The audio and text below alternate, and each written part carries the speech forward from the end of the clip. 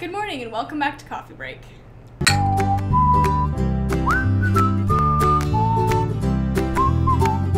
So we have a very special guest today. Welcome, Floyd Cooper. Thank you very much. Yeah, this is one of our illustrators all the way from Pennsylvania. You mean I'm not the only illustrator?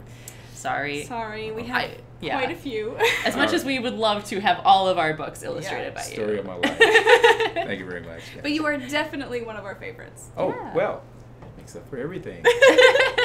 Today we're going to be asking Floyd Cooper all about his process. Wow. What makes him tick.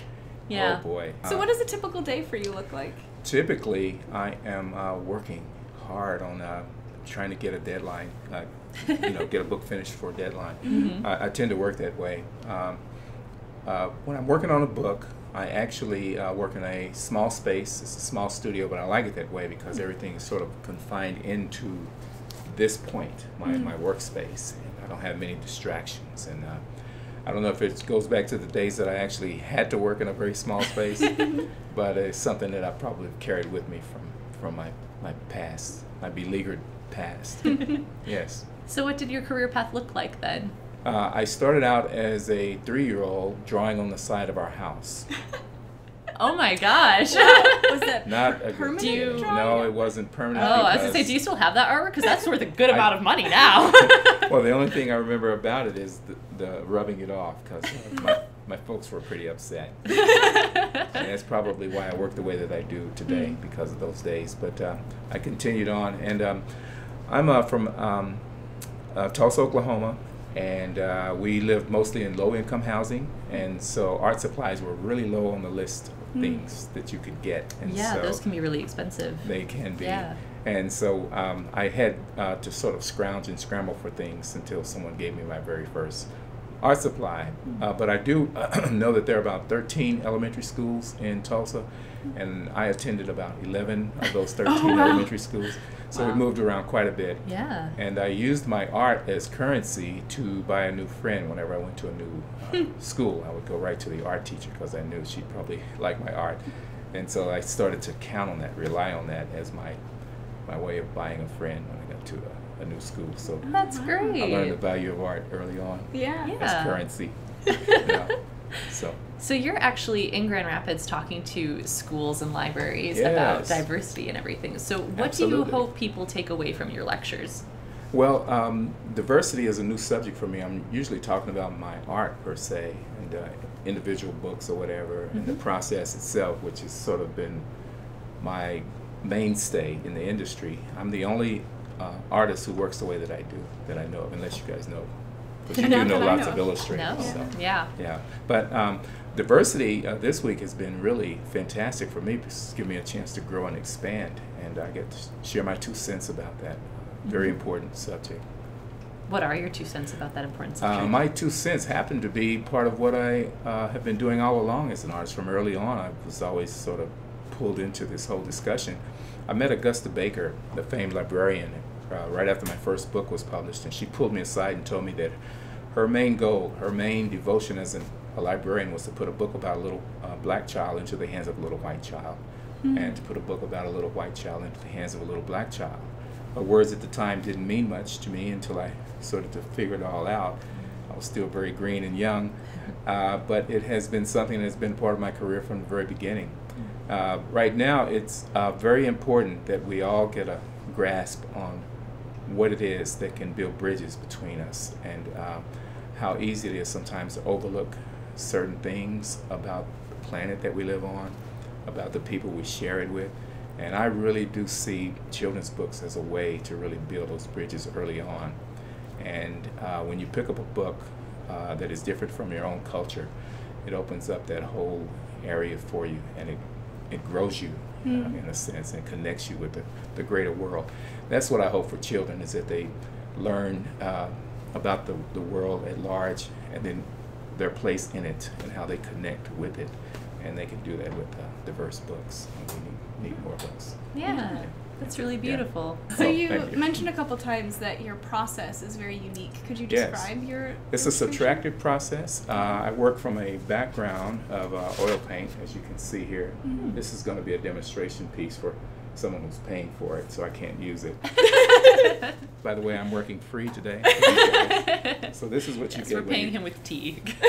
This is what you get when you work free. There's pencil scrubbings on a piece of printer paper. Got what we paid for. That's right. But I don't know how I can hold it so you can see. I think I'm still on camera. Are you sure? Yeah, I got this. You don't mind being my Ethan Allen easel? Absolutely not. Okay. Happy to. I'm going to do this left-handed, but this is my secret. Is this going out nationally, internationally? I'm giving away my secrets here, but I use stretchy erasers. These are, I remember those. Yeah. I had that. Stretchy kneaded eraser. Yeah. And what I do is, from a ground of paint, I just erase a shape. You see? Oh, yeah. And it makes a shape. Now, from a shape, you can actually, I better do this right-handed. Okay. From a shape, you can make all kinds of things. In fact, every single one of my books I made by using shapes. But what I have here are just 4 little basic shapes that can then be connected together to make someone that looks like my Uncle Billy. And that's usually how my pictures start out, looking like my Uncle Billy. But, even the ladies, you know. But what I'm doing is just trying to find my way through this here. And each little shape I make grows into something that leads me to the narrative of the picture. And so if we take away the scraps and the cookie cutter approach, you can actually start to see how you can.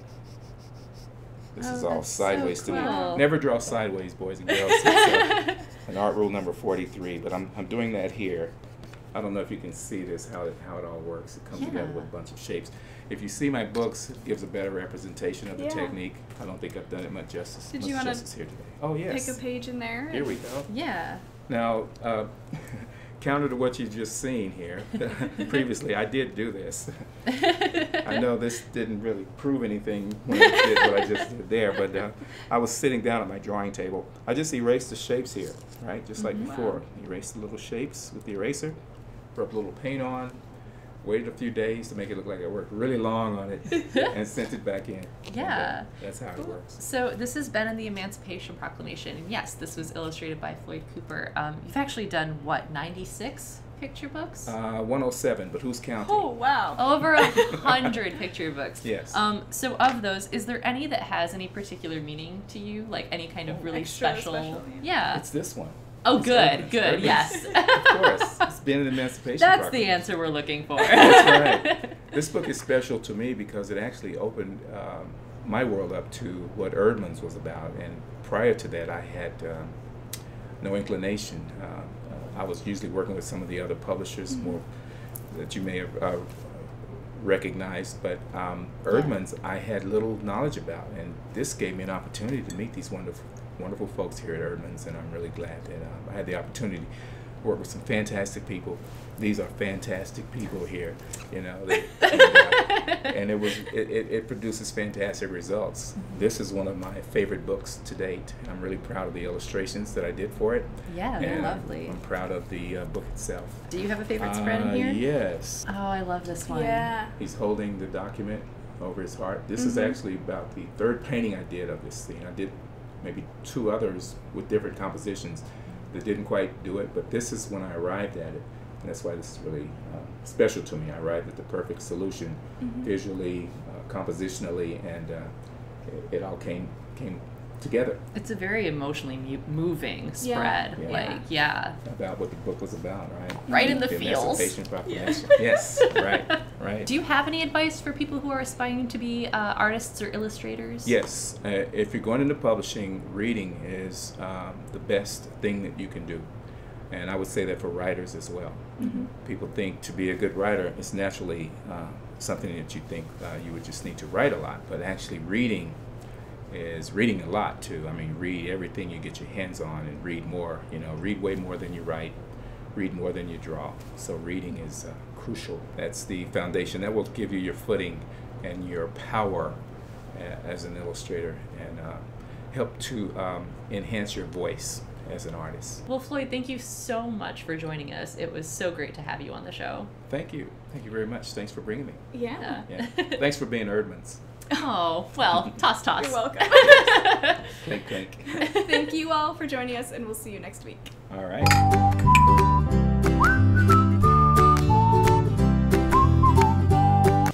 everyone.